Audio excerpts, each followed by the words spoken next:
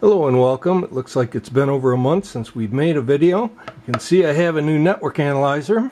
This is the LiteVNA. You can see this has the 4-inch display. You can see the frequency range on this is 50 kilohertz to 6.3 gigahertz. When I saw the initial release for this, I talked to my buddy Flipper and we ended up buying 2 of these. I've conducted a few tests on this and I've been posting the data up on EEVBlog. I'll provide a link to that in the description. We're going to be using this pencil as part of my testing of the LiteVNA 4. You can see this is a Dilbert comic strip pencil. So the other day I kicked on YouTube and it came up with a recommended video that I decided to watch. And I perked up on a couple of things that were mentioned. And I'd like to go over those in this video. So here are the clips that I'm referencing. Now on the H and the H4, the output of the device is not a pure, nice, clean RF sinusoid. It's actually a square wave. That's actually what it looks like on a scope, okay? It's about a 600 millivolt peak-to-peak square wave into 50 ohms. So, well, you say, why do I have to worry about that?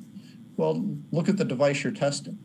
Will the device you're testing have a problem with the fact that the input is actually a square wave and has spectral content other than the frequency that you actually want to measure? You might have to consider that, especially if it's a homebrew circuit or something. The V2 unit does use a sinusoidal output, so it doesn't have these problems with using harmonics. It actually uses a fundamental, pretty decent looking sine wave. Still not perfect, but it is a sinusoidal output over the whole frequency range. The V2 plus 4 goes up to 4 gigahertz, and it's a sinusoid all the way up. So that's good to know. So again, these limitations are primarily on the little inexpensive, $50 units.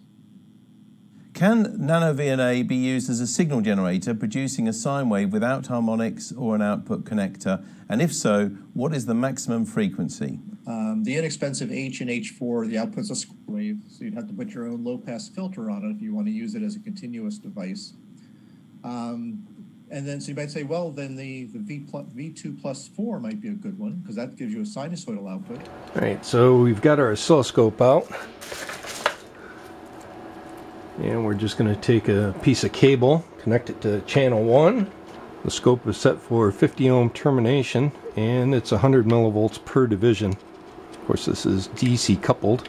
So here I have our original NanoVNA. What I'm going to do is select stimulus and CW frequency, and let's just set this for 10 megahertz. And you can see, just like the video mentions, this is obviously a square wave. What we can do is take this on up in frequency, so let's go to 100 megahertz. And you can see again, a little rounded, but obviously a square wave. So now let's have a look at the V2 plus 4. Again, from that video, he's claiming that this outputs a sine wave. And he also claims that it does it over the entire working range. Again, we're just going to select stimulus. And we'll select CW frequency. And let's select 1 megahertz. It doesn't look like a sine wave. As a matter of fact, we can do measure.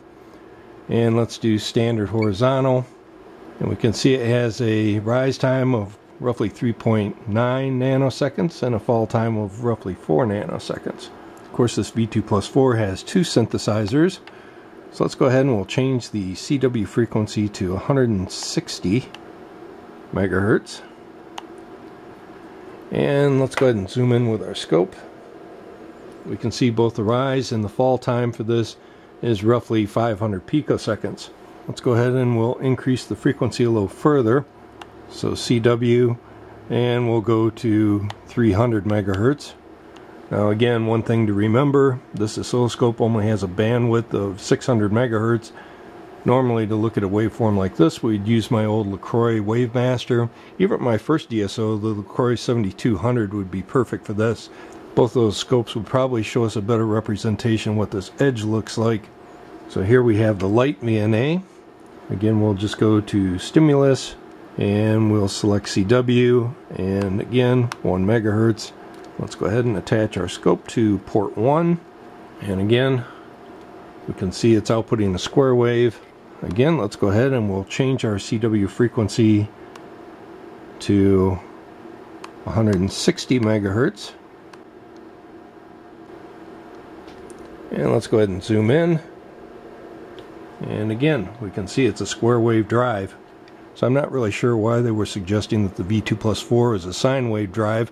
Obviously it's not, and neither is the LiteVNA. As a matter of fact, I haven't seen any of these low-cost VNAs with a sine wave drive.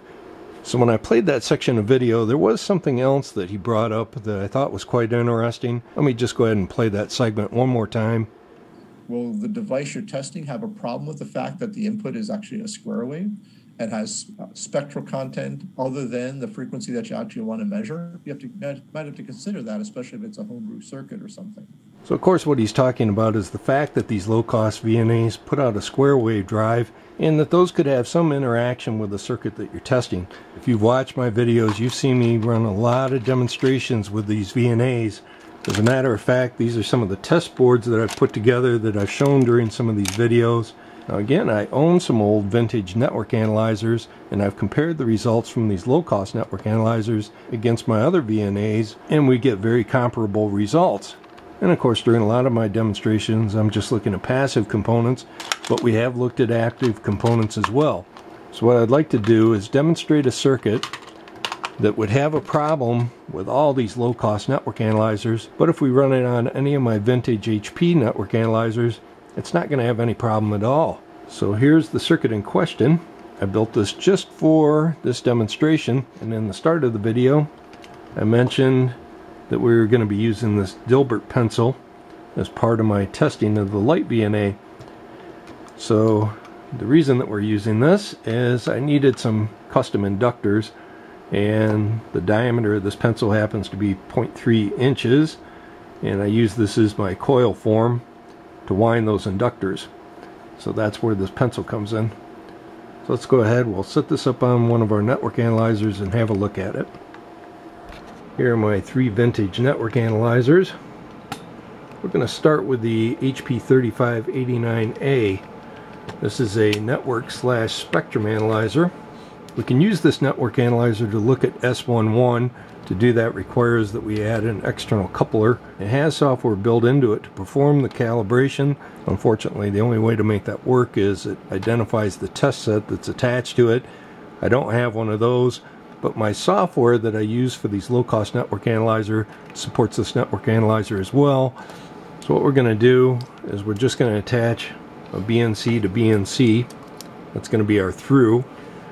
So what we're going to do is select the measurement type, and we're going to select the swept network analyzer. And of course this is sweeping over the entire frequency range right now. Let's go ahead and we'll set a start frequency of 50 kilohertz and a stop frequency of 1 megahertz. And you can see, boy, this thing's already very flat. We haven't even normalized the data. I'll go ahead and do that though. We can just do measurement type and calibrate and normalize through. It's not going to matter much. We'll gain a couple of tenths of a dB flatness. Now let's go ahead and connect our device under test. And you can see this is reading roughly 16.6 dB down. So let's go ahead and power it up. There you go. It's not quite so flat. We can go ahead and zoom in on this. We'll just hit scale and auto scale. We can see at 50 kilohertz we're starting off at roughly 16.6 dB, and it's got this nice gradual slope down to roughly 18.31 dB at 1 megahertz. And this is looking at the software for the 3589A. Again, that thing's starting to warm up, but you can see it's going from roughly 16.24 now down to 17.73. You can hear the network analyzer in the background starting to calibrate as it's warming up. Let's go ahead and try this same test with the old PNA. Unfortunately, this PNA can only run down to 300 kilohertz. Again, because we're working at such low frequencies, calibration on this PNA isn't very critical. So we're just using our homemade standards. And you can see I have a BNC to SMA adapter that I'm using to adapt to the standard. And again, we're just using our BNC to BNC for our through. So this is looking at our software. You can see with the through attached, we're very close to 50 ohms. Let's go ahead and we'll remove the through. And you can see it displays an open. Let's go ahead now and we'll attach our load. And you can see the input of this is very close to 50 ohms. And let's go ahead and change it to transmission mode. And again, we can see it's very close to 16 dB. So now let's go ahead and we'll power it up. And we can see at about 300 kilohertz, we're at about 17.5 dB down. And it gradually decreases down to 18.3 dB at a megahertz. And we can also see if we're looking at S11, again, basically we end up with a dot in the center at 51 ohms. Now let's go ahead and attach this up to the NanoVNA. We're going to start with the V2 Plus 4. I've calibrated this for 50 kilohertz to 1 megahertz. And again, we're using our homemade standards for this. You can see as I remove the through, we get our open. Let's go ahead and we'll install our BNC adapters. Again, at these low frequencies, it's not critical that we torque them.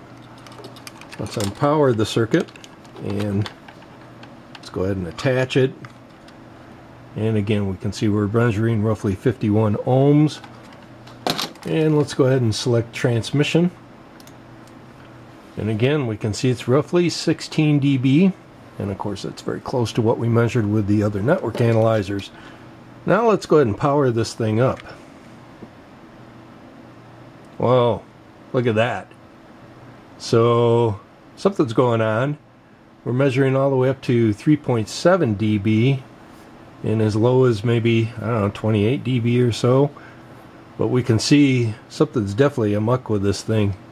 Let's take a look at S11. And we can see even S11 is very unstable. So a few of you may find it odd that even when we're talking about frequencies as low as a megahertz, there can be issues when using these low-cost network analyzers to make these measurements. Let's go ahead and try the same test with the LiteVNA. I've gone ahead and calibrated the LiteVNA for a range of 50 kilohertz to 1 megahertz, just like before. Again, we're using the same cables and also the same standards. And once again, we'll attach our two adapters to our cables. You can see that this is version 3.0 of the software. The software that I have available up on Git is 2 point something. If you try to run the software that's for the V2 Plus or the V2 Plus 4, it will work with the LiteVNA. There are no limitations in my software as far as the frequency, so you could run the LiteVNA all the way up to 20 gigahertz if it'd support it. My software doesn't care. However, I did have to make a simple change to the software to support the LiteVNA, and it was basically to increase one of the timeouts when you're running this thing at very low frequencies. Of course, if you're just using these VNAs to look at antenna SWR, that's not going to matter.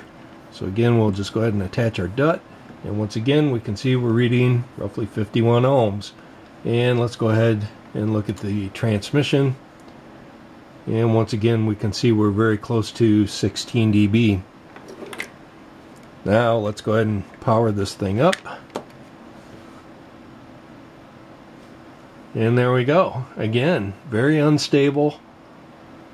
And you can see once we get above about 800 kilohertz or so, it's all the way up to about 3.5 dB. So this problem isn't unique to the V2 Plus 4. Basically what it is any of these low-cost network analyzers is going to have a problem trying to measure this circuit. And that's the nature of using this square wave drive. So what is this test circuit? Well, it's a small amplifier. You wouldn't say it's a very high gain amplifier. It's made to run between DC and 1 megahertz, and it's a 50 ohm system. Now again, let's look at the impedance on the Smith chart. And you can see when this is powered up, again, we're not getting a nice dot as we remove the power though. We get the 50 ohms. So what kind of amplifier is going to feed back to the input? Well, this thing actually starts out on the input. It runs into a power splitter. So you can imagine we got a resistor coming in. It forks off to 2 more resistors. One of those goes through an attenuator, so 1 resistor essentially to ground. And then that goes to another combiner, which is again just 3 more resistors. back to the output. So the other leg of our splitter combiner runs to the amplifier, and of course as that amplifier goes unstable, that can actually drive signal back through that combiner and into the splitter to the input. And that's why we see S11 going unstable as well. So when we're exciting this amplifier with a pure sine wave, it remains stable. But when we apply our square wave, it causes the amplifier to go unstable. And that's why all of our low-cost network analyzers have a problem with this circuit. Of course, I'm sure that you're all aware that there's a lot of misinformation on the internet on any subject that's out there. And I'm not just referring to YouTube videos. And it's really up to you to determine if that information is right or not. Some of it's fairly easy to discern. If somebody's telling you that these low-cost network analyzers have a sine wave drive, ask yourself, it's less than $500. Is it really going to have a sine wave drive? What would it take to design a system like that? Could it be done? Certainly. Yeah. Again, all my vintage network analyzers are sine wave drive, but the used prices of those are going to be more than what the brand new prices of these are. So just consider that. If it's important that you have sine wave drive, you're probably going to be looking at a used instrument. Of course, if you're a beginner in RF, you've never seen a network analyzer, it's going to be more difficult for you to discern the facts from the fiction. So normally I'd recommend books on the subject. Unfortunately, most of my books are on digital design. That's really where my interest in RF lies. Most of the people that buy these network analyzers actually refer to them as antenna analyzers. And that's all they're doing with them, is trying to look at their antennas with them.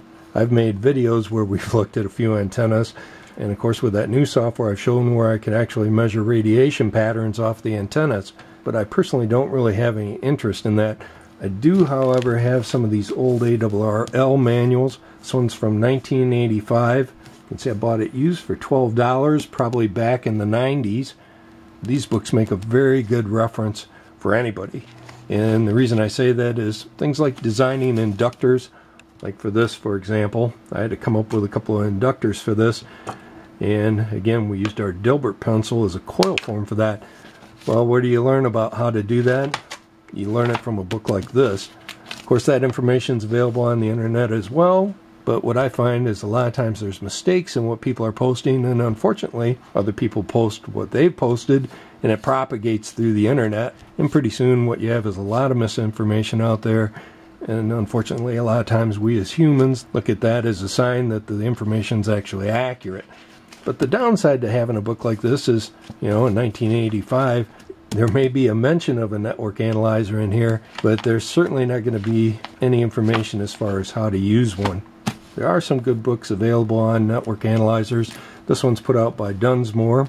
Unfortunately, what I find, even with books like this, as good as they are, still there's a lot of information missing as you start to look at more advanced topics. For example, if you look at the software that I'm using for these low-cost network analyzers, again, it's Rev 3.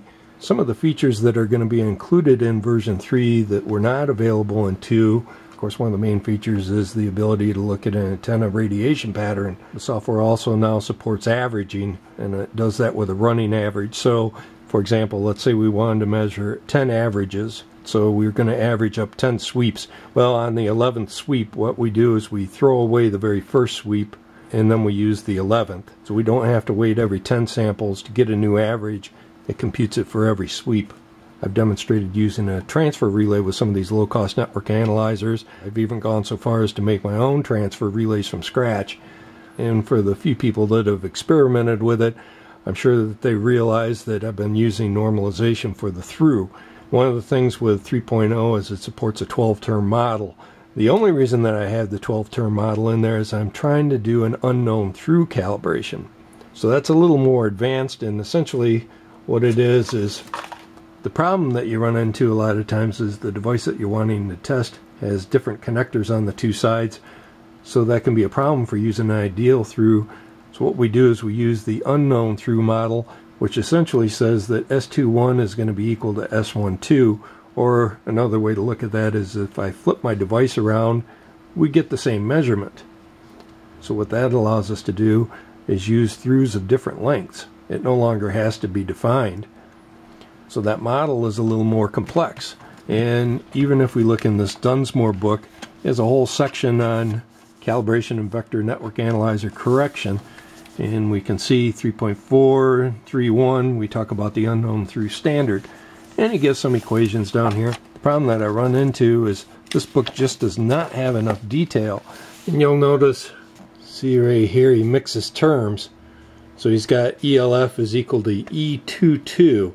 Well, E22 is actually ESR. And you see he's got E11, which is ESF. So I don't understand, why does he use like ERF, EDF, and then here he drops E11 and E22. In my opinion, when you're buying a book like this, you're buying it to learn stuff, and intermixing these terms isn't really helping the reader, at least not in my case. Now, of course, my PNA actually supports the unknown through, it's built into the firmware, and of course that network analyzer is a 4-receiver system. Now, of course, in the case of the transfer relay, we do have to be concerned with things like the switch error. So normally that's done with the delta match. And we can see on page 155, he does mention the delta match. Let's just go to 155. Essentially, we have one sentence about it. Well, in my opinion, this should be like a chapter.